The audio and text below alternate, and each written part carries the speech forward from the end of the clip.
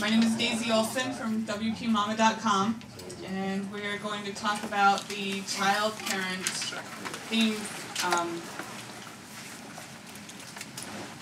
relationship. So we're going to kind of play on that parent-child theme idea, and we're going to kind of put some parallels to actual childhood. So we're going to kind of build a little bit from just something really basic, and then build up into something much more complicated.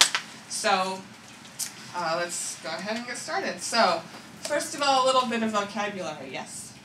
Would you use this when you're having more than one blog, or when would you use it? We'll talk about that. So let's hold all the questions till the end, and then we can answer questions all in one block once we've gone through the session. Okay, so first of all, what is a parent theme? In reality, a parent theme is any theme that's being used by a child theme to support it. So a child theme, move forward, child theme is going to be a subset of theme files consisting of at least a style.css file that's going to reference back to a parent theme, which is going to contain everything else that that theme needs in order to function. So anything that doesn't exist in the child theme needs to exist in the parent theme. Template files. Those are the files in your theme that will call up specific types of content in your WordPress site.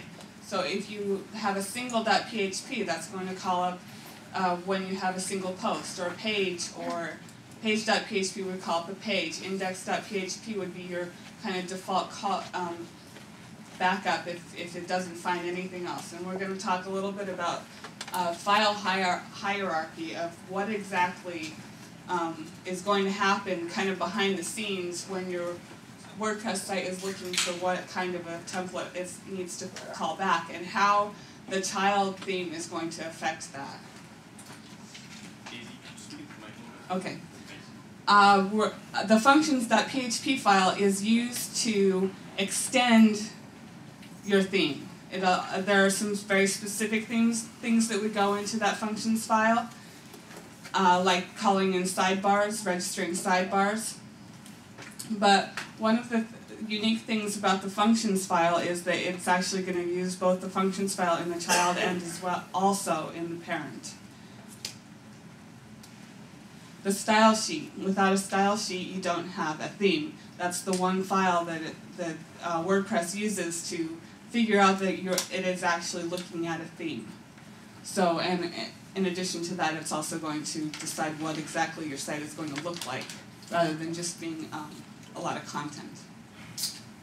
And a theme framework. A parent theme can be or contain a theme framework. It does not always. But a lot of times when you hear about parent themes, they a lot of times will have if they're being referred to as a parent theme, then probably it contains some kind of a theme framework that's made to make it a little bit more extensible, a little easier to build upon. It'll have hooks and filters and things that you can use to develop that child theme to look and act differently from another child theme using the same parent. So, the question is, why would you use child themes? What is it about the parent-child the concept that makes it a good idea when you're starting to develop themes? Yes? Because you can leave the regular theme code untouched. Because you can leave the regular theme code untouched, right. So, future-proof and upgradability. So let's say, for example, you get your nice brand new shiny WordPress site, and you've got the default theme. Okay? You don't want to go any further. You don't want to go out to the theme repository and look for a nice theme that you like right out of the box. You want to start playing with that default theme. So you go in and you make all the changes and you make it look totally different than the default, but you made all those changes right in the files that come with WordPress. Anybody know what's going to happen the first time you use the auto upgrade? Everything's gone. The whole thing. It'll just get completely wiped out because that theme is part of the core. So, and every time you upgrade the core using the automatic upgrade, it completely replaces the entire core, including the files that you may have changed. So that's a really extreme example. Most of the time you're not going to be using the default theme to modify. But if you have gone out and found a really great theme, great development, great support, they keep things up to date. As new features are added to WordPress, they build them into that theme. Well, if you take that theme and you start changing it around, well, suddenly you're really locked in. You can't. It's going to be really hard for you to upgrade to add in all the features that maybe the theme author is providing you, because you've gone in and changed a whole bunch of stuff. And so it means that maybe like thumbnail images that just came in 2.9, well, you might not be able to use those very easily without figuring out how to add that code into the theme yourself. So that's a really big argument for using the parent-child setup, is that you're keeping all of your changes separate from the actual theme. Rapid development. By just creating a custom style sheet, you can completely change the look of most themes. Not all themes. Some of them don't play terribly well with the child theme idea. But a lot of things, if you just create a child based on the parent, you pull in the style sheet from the parent, which we'll look at, and then you start making the modifications that you want, and then you have a child theme that looks different. Child themes in a multi-blog, multi-site environment are really great. In WordPress MU, which will be changing shortly, you might have 100 themes.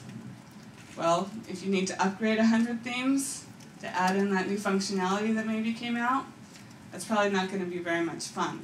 But if you have one parent theme and 100 child themes, you upgrade the parent theme, and then all of that stuff is going to float down to the child themes as long as there aren't a lot of style changes. So that's a pretty big thing. One thing that's interesting about using a parent-child theme setup in a multi-blog site setup is that you don't have to have that parent theme activated in MU. Okay, so you don't have to have it visible to your users if this is something that you're going to do. You can keep that turned off, and the child theme's turned on, and the child theme is still going to be able to see that parent theme.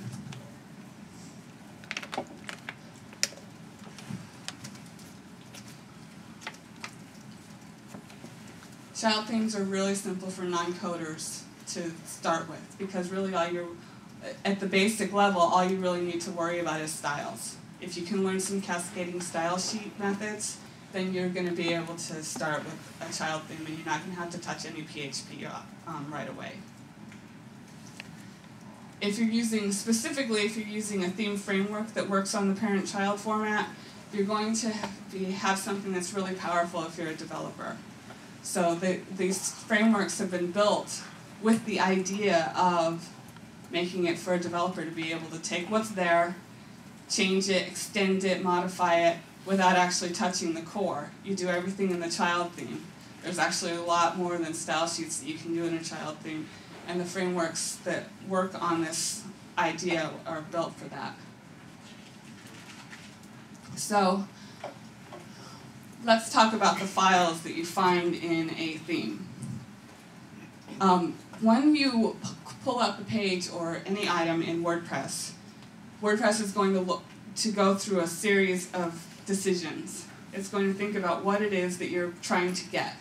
So if it's the home page, you can see at the top it says is home, then the first thing it's going to look for is the home.php. If it doesn't find a home.php, then it's going to go to index.php. And as you go down, it's first going to look for that item, and then it's going to go through a hierarchy of files until it finds the one that it needs. So it's going to start really specific and then go out to really general.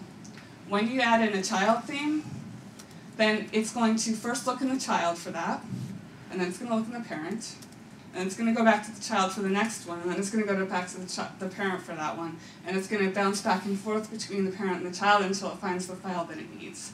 But it's going to try to find everything in the child first, because if that file exists in the child, it assumes that that's the one that you want to use. So there was a time when the child themes didn't really fully support that concept. It was only a few different files that it would look for, but now that's been extended a lot, I think as of 2.7.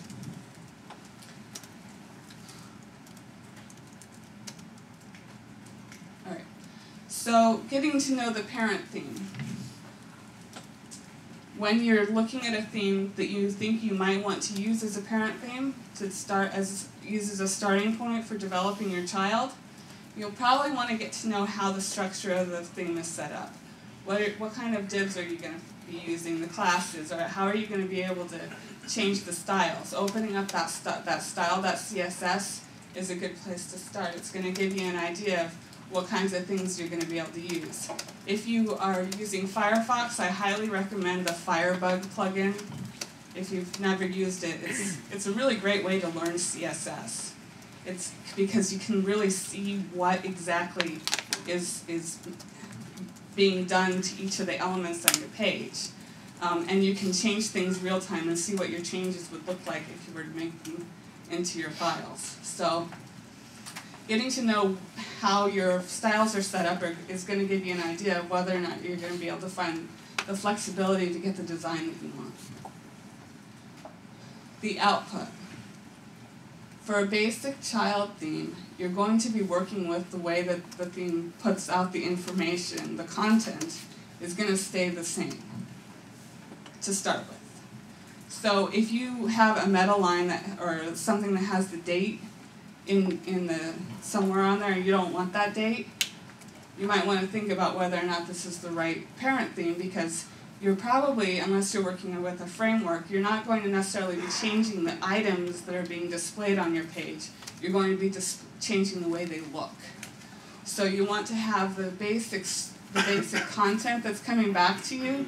You want that to be pretty much what you want, especially if you're just starting with this. If you're just using a regular theme as a parent, that's something to consider, is do I like the things that it's giving back to me? Dashboard level options. A lot of themes have options pages that will let you set certain things at the database level. Sometimes you'll find an options page that isn't going to work once you set it up as a child theme. So you probably want to test that before you go too far. And you can do that really easily, which we'll talk about. So if your options pages still work once you've implemented a child theme, then you can go ahead and move forward. Some themes have very extensive options pages. If that's the case, then it might not be a great candidate for being a parent theme. Mostly the reason being that if there are a lot of options being set at the database level, it may actually be that you don't need a child theme in order to get those design modifications that you want.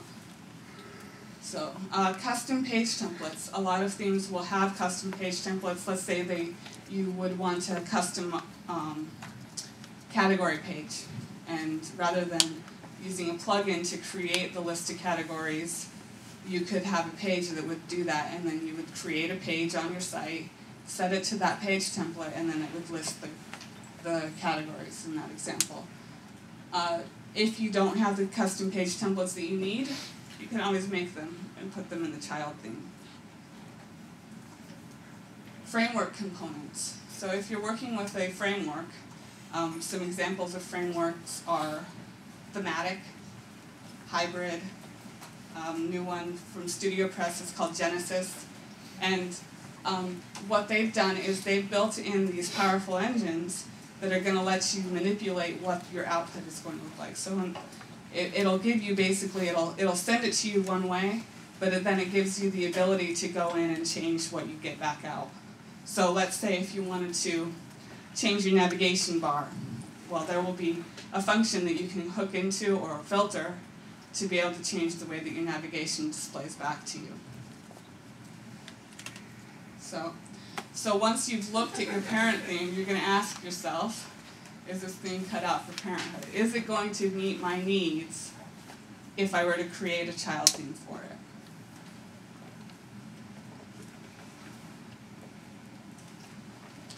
So let's start looking at what a child theme would look like.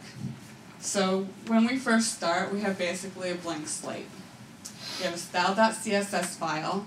It's going to be held in a directory in the WP-themes directory on your site, the same place that you would put any theme. You're going to put it in, just install it just like you would install any other theme. And you're going to activate it just like you would activate any other theme. The difference is, this is the top of a style.css file. It looks almost identical to just about any theme that you would find. You have your theme name, a URL, a description for the theme, the author of the theme, an author URL, what version it is, but the difference is the template. The template is where it's going to say, oh, this is a child theme. If I don't find something that I need here, this is where you go looking for it.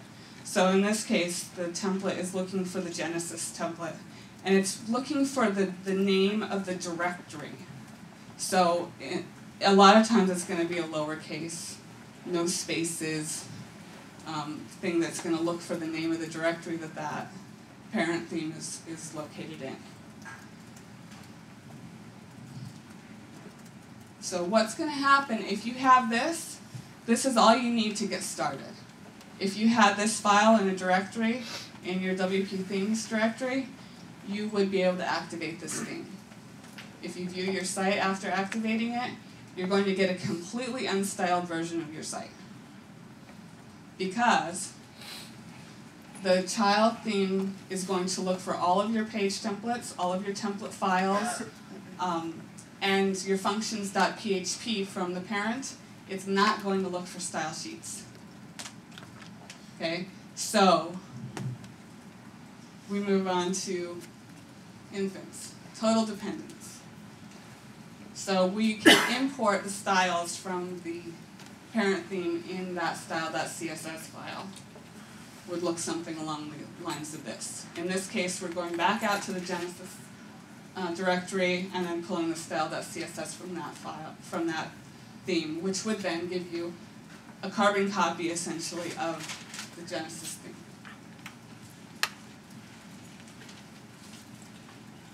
So next we move on to childhood. We can start adding styles to override the styles from the imported file. So just for a quick example, we can set the body to a background color, add some margin. You can just keep on going from there. Any of the styles that exist in the parent theme style sheet, you can override here. It's because what you're doing is you're importing that style sheet, and then everything below that is going to be the next level down in the cascading. So it's going to look for, it'll import, and then anything below that's going to override it.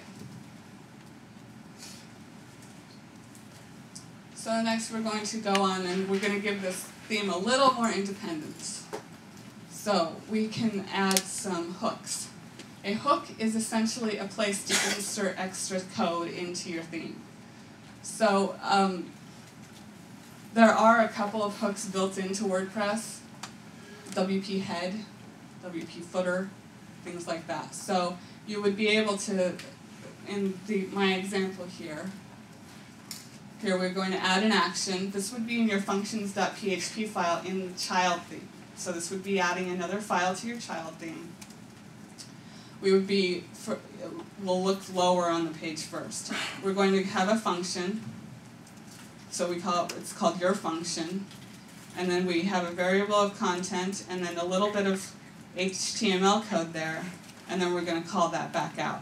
This is not the only way to do this. This is a way to do this. You could also close out the PHP at the end of that first line and then open it again and just insert your HTML in there. But above that, we have an add action. And in the first part of it, we have where we want it to go, which is WP footer. And after that is your function, the name of the function that you are going to be inserting into that point in your theme. Theme frameworks are going to give you all kinds of these insertion points within the theme to be able to add things. You might be able to put something before the content of your post. After, you might be able to put something in the header, in the footer, in the sidebars, all over the place. So in the case of the Genesis theme framework, there are currently 44 of these points where you can insert extra things. So, so that would be to add extra things in. If you wanted to start to not just work with what the parent theme gives you, but maybe really alter it, you can actually start overriding the files, the template files of the parent theme. A good way to do that would be to copy the file from the parent into your child. Well, now that it exists in your child, it's going to use the copy in the child. So let's say if you wanted to change your comments. Comments.php file is a lot of times there. If you wanted to change something about it, you would copy that from the parent theme over to the child theme so that you know that all the code works. And then you would make your modifications. Well, now your modifications are safe in your child. So if you're working with a regular theme, the repository standalone theme, this is a good way to go about doing this. Because then you're saving your changes without touching the original. The way I look at looking at changing an original theme is you don't hack the core of WordPress. Think of your original theme as its core. Don't hack it. Pull it into a child theme whenever possible and change it there. You can also add custom page templates to your child theme. So it might be a file that doesn't even exist in the parent theme, you're adding it. You can also add template files that get more specific than the parent theme does. Let's say you have a specific category that you want to look differently than the other categories on your site. Well, you can use the template hierarchy to name that file so that WordPress knows that category ID 235 needs to have a different template. And you can put that file in your child theme, and then whenever your WordPress site pulls up something from that category, it's going to look, or that would be a category archive, it would pull up that category archive page, and it would look different than all the other ones. So maybe you have one where you want to show full posts on the page instead of excerpts. You know, that would be a really basic implementation of that. You can also add filters if you're using a framework to override things from your parent. This is a much more advanced thing. It's very difficult to go over in a short amount of time, but it's something if you want to go back to the WordPress Codex and do some reading up on it, do some searching on filters, and you can probably find a lot of information. So if that's something that you're interested in, overriding something that's in the original theme by changing the way that it outputs. So we have looked at pulling up parent themes, looking at them, and we have looked at what goes into a child theme and how you can use that child theme to modify without actually changing the original files. So what I'd like to do now is take as many questions as everyone has, and we can try to go in a little bit more in detail. I have 4 blogs that use basically the same theme that I've made myself, but there are some certain things that differ on each one, like a certain header graphic and some ad parameters. And if anyone else had to modify these files, they would have to go into the header, and they're not PHP. I think I should make a child of this theme, it's basically all the same, but how would I get that parameter in there into the header? Is that a hook that would have to go up, or is that add action? What you would do, if you want, this is the way that I would go. The question is, if you have a theme that's been developed to be used on multiple sites, and each of them would maybe have a different header image and some ad parameters, the way that I would probably go after is I would probably use a child theme. But I would also probably try to keep as much of the style stuff in the style sheet and not hard code the images.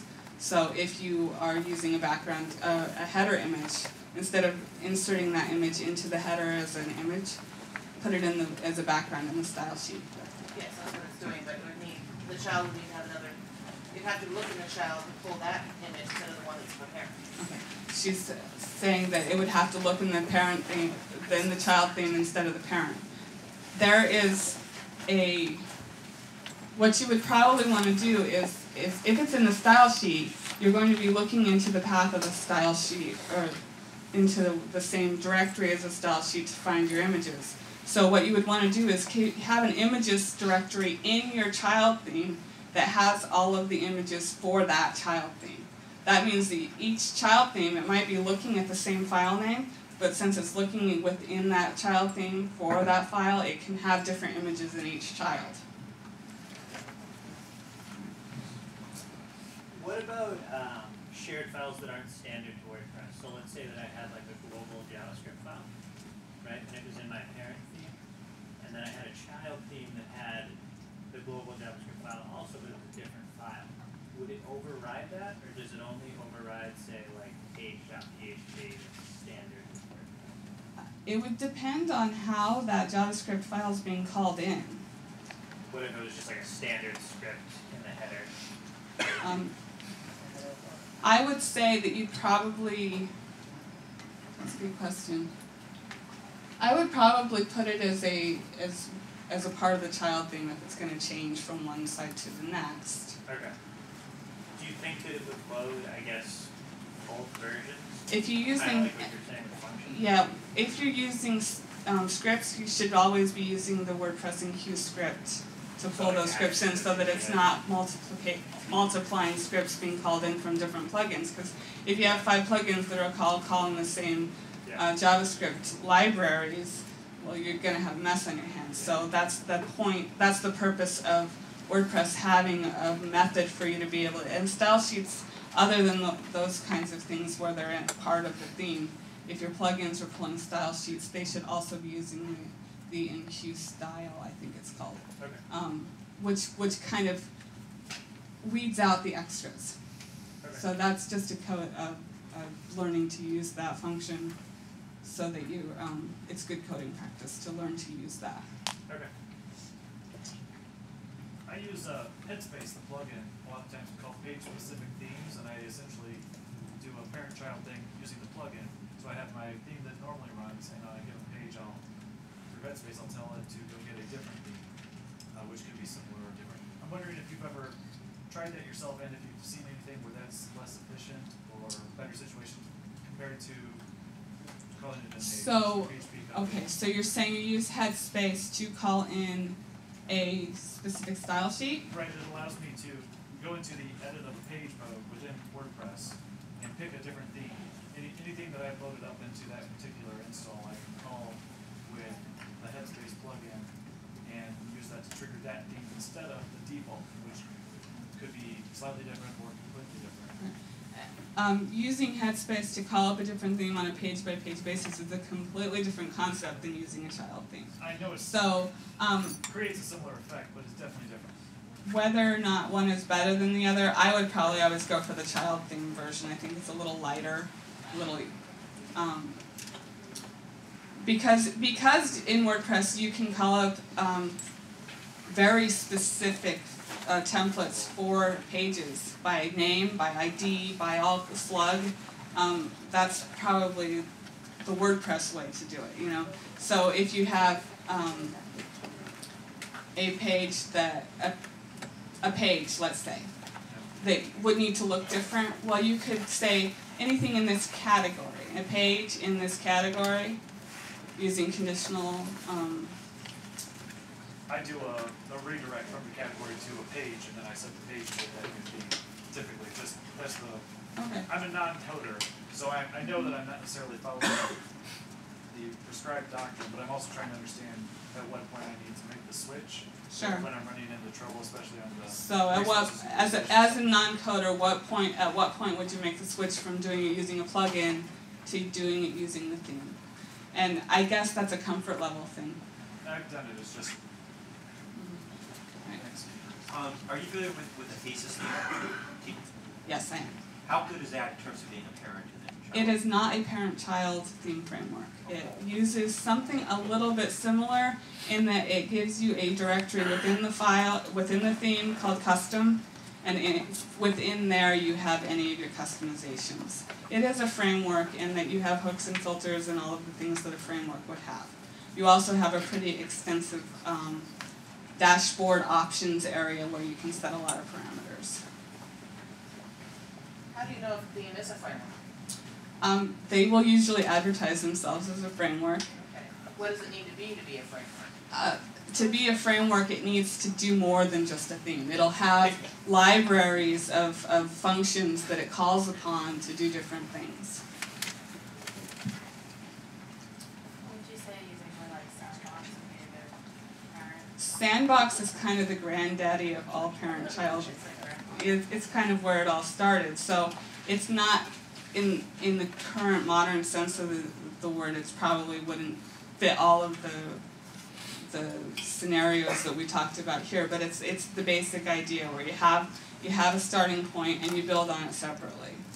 So a lot of people still use Sandbox. It's kind of, Other games are all really playing like that. well, that's kind of a stylistic thing where the plain themes would be called minimalistic. So whether or not it's just a starting point because it's a very simple theme and you can build up with it from within the theme, or if it's designed to, if a theme is designed to use as a starting point and then build onto it and change it separately. That would be the concept that we're looking at here, is we could have a starting point, but anything that you do to change that starting point, you do separately. Okay? Do you have a theme or a framework that you would suggest for folks who want to try this for the first time? In the free realm, I highly recommend Hybrid. I've used it extensively. It's very powerful. If you pay, he has a paid support membership. He has a lot of documentation. On the commercial side, where I like Genesis, I'm starting to use it. It's new. It's still being developed. It isn't actually public yet, but it will be soon. And so when it's ready, it might be something worth checking out. Studio, that's right. That's Studio Press, yes. They have really good support forms. They do have very good support forms. What if you want to create your own template and just start your own? What's the out of the box blank one? The question is, what if you want to start your own theme? If you wanted to start from there are a few places out there that have blank themes.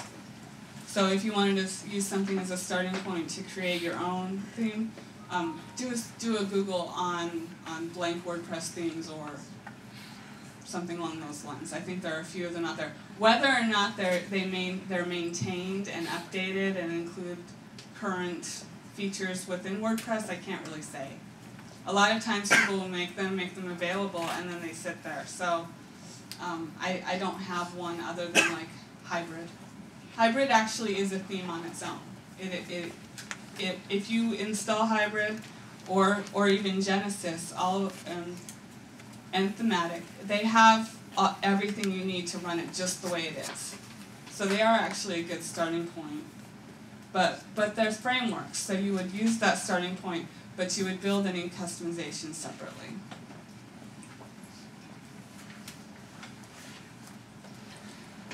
The best argument I heard for using a child theme was in case the parent theme gets upgraded with some new function.